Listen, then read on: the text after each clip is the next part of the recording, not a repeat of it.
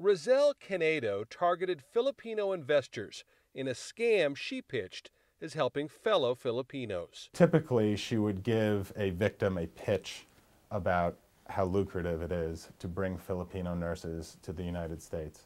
Once she gave the pitch, many of her potential victims would invest with her.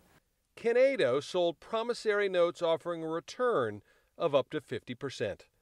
Investors said they wanted to help fellow Filipinos come to America and create better lives for themselves. They tended to trust her because she was another Filipino. Once investors realized they were not getting checks, Canedo went into hiding. The victims couldn't find her. They would call her cell phone, and they would wait outside of her apartment. She just disappeared off of the face of the earth.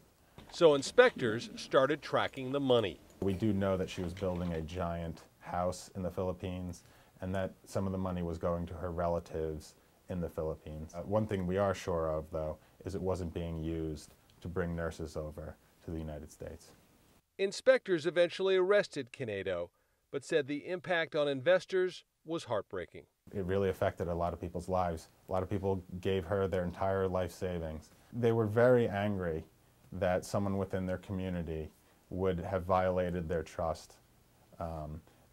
So aside from the financial impact it had on the victims, it also had a very strong emotional impact on them as well.